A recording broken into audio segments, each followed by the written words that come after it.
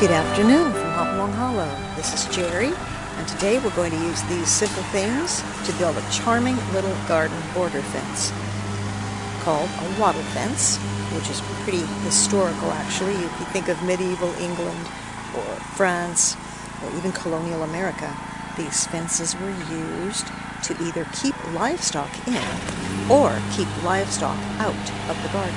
They can be anywhere from 1 foot to 6 to 7 foot tall. We're going to make a very small one today using rusty rebar, about 2.5 feet. I'm going to use 20 of those. You're going to need a hammer, you'll need some sharp pruners, and some very sturdy leather gloves. Be sure to put on your sunscreen and wear your hat, and we will be making a wattle fence.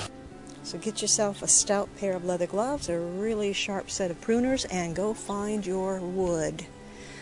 Because now you're going to go prospecting for possible wattle fences. Here I am looking at a little meadow along the side of our little creek. Possibilities, all kinds of trees here. But a lot of trees just aren't good for wattle because they're brittle, they crack easily, and I'm pretty much going to pass by most of these and settle for this, which I've already gathered. This is locust. Locust is well known for its lethal, sharp thorns. As you can see, they're protruding out of every little twig and every branch and every whip.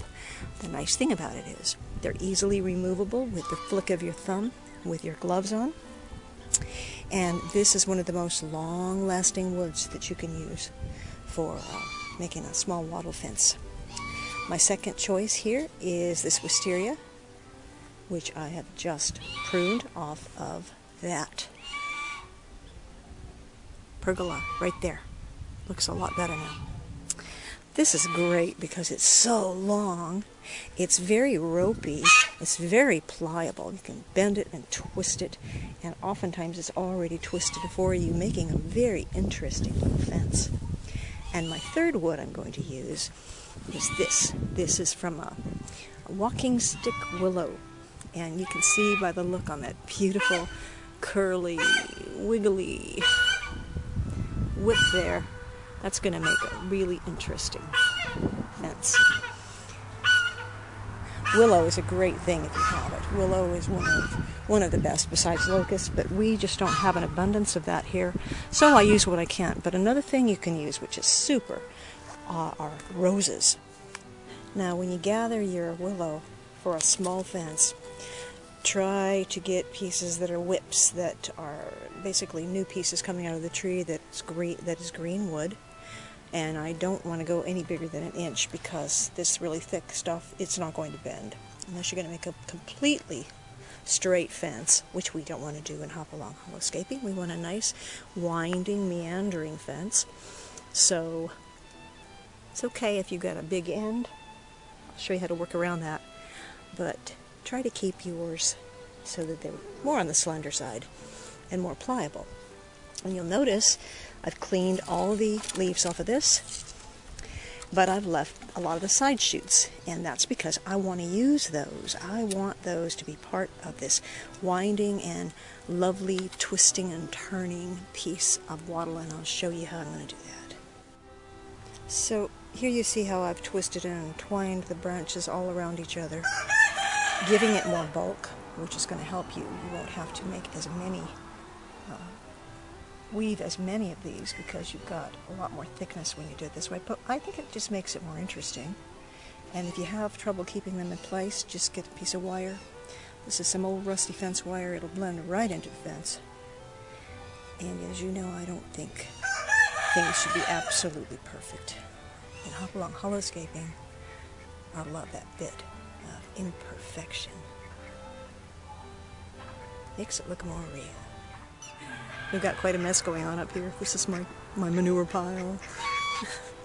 I've got junk going on everywhere, so this is quite disorganized at the moment. But you can see how I've hammered in my rebar posts. You know what I like about them? They're rusty, they look like wood, they're going to blend right into the fence, but the most important thing is they do not rot away. You can be a real purist about this, and you can use wooden stakes, and I've done that before. Unfortunately, within a few years, they were rotten. And you don't want to put this much work into a fence and then have it just completely spoiled in a very short time.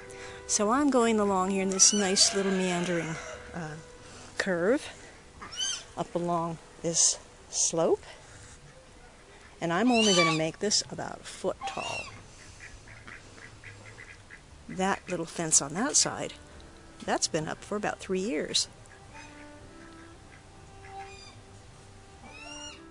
So once you have several piles of stripped branches, twigs, whips, then you get to have fun. Then you get to take those and you start weaving them in and out between your rebar, your little posts, just like a basket weave, in and out, alternating from side to side as you go along. When you run out of a branch, no problem. You just start on the other side about 4 inches past, and it will just look like a continuous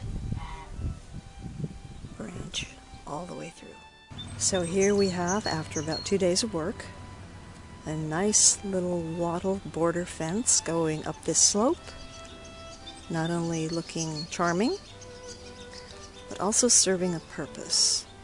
The purpose being, on this side, it's containing a perennial garden, and on this side that I was working on, it separates the grass from the little flower border that goes up these steps.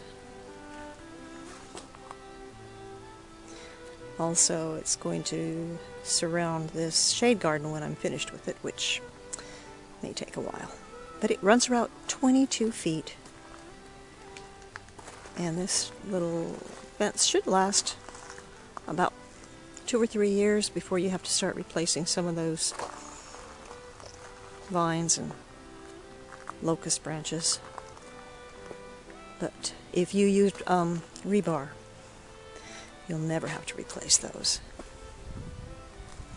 So I hope that you'll take the time to do a little Hopalong Hollowscaping of your own in your garden and make yourself a very sweet wattle fence. From Hopalong Hollow, this is Jeri Landers.